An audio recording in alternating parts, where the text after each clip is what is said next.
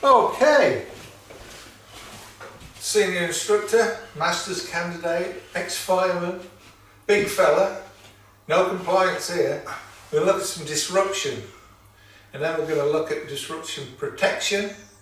Maybe we'll do an attunement, I don't know how far we'll get, but I want to show you the disruption. There's a lot of martial arts techniques you need to disrupt before you hit, because a lot of the angles are stupid. If you want maximum power transfer, you need to hit at 90 degrees. Any physics will tell you that.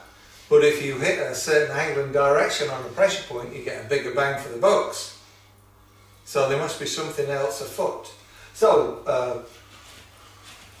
and they call it sensei then. I've been hanging around with the Japanese folks too long, Salmon. Okay, lung 5.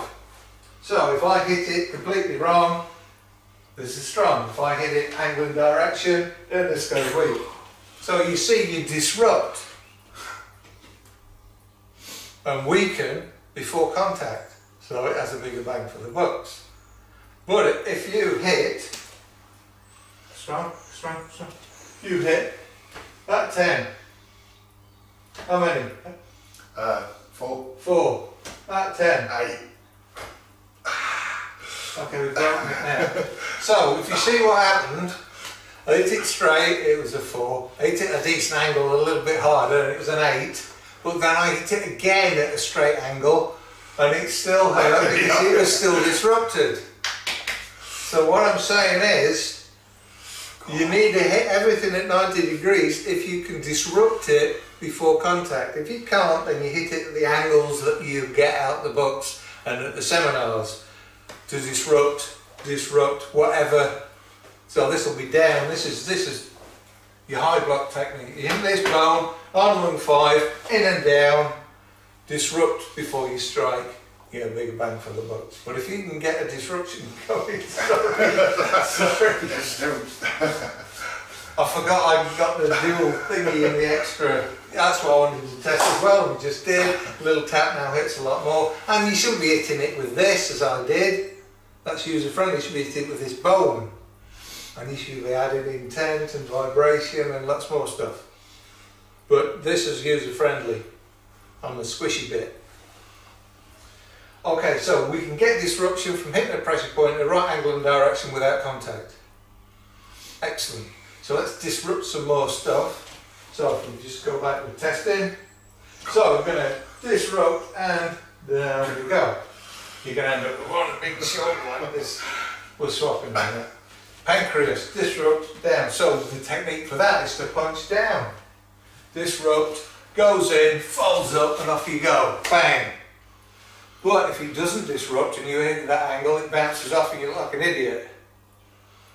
So you want to disrupt and hit at 90 degrees. So you might want to do that. Or you might want to make a proper fist, which would disrupt anyway. You don't have to go around and send a silly hand look. But that's an energy fist, which is on a different video. So let's try another one. So we go thyroid. There we go. We need to protect the thyroid. There we go in. Thymus. There we go. We need to protect that immune system. You want that little fella cooking. Okay, let's try again.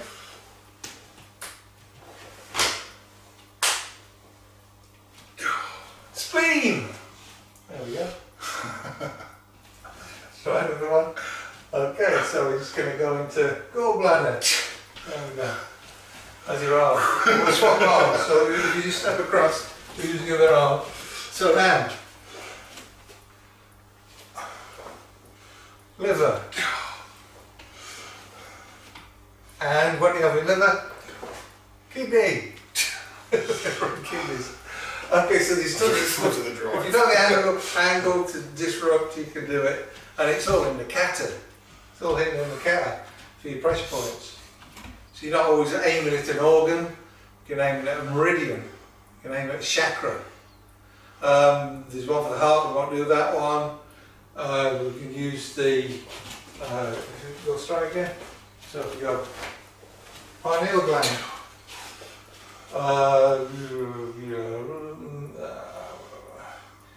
Yeah, we'll do one more. All Bladder 31, an old favourite of mine. With a fingertip sound, in and down. So disruption, piece of cake. That's how weak we are. Now you don't know what energy the bloke's got. If he does my kata, none of that's going to work. Once you get to about 9 and 10, count 9 and 10, it ain't going to work. If you do an attunement, ain't going to work. Do Qigong sets, ain't going to work. Somebody that's crazy, had the right amount of food.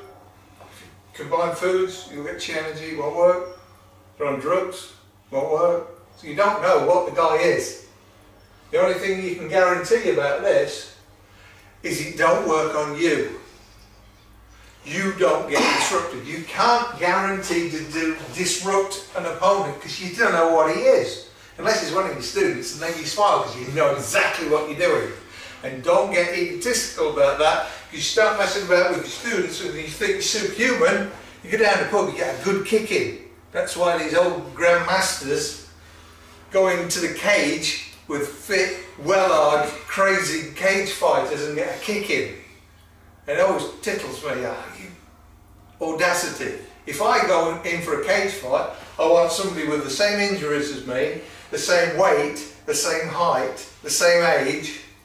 Then I'd use normal techniques because it'd be fun. But I know that you're going to have that little bit of extra resistance, which is all you can ask for, really. A little bit more speed, a little bit more stamina. All good. I've killed him. I'm now going to fix the guy. Thank you very much. I shall fix him good.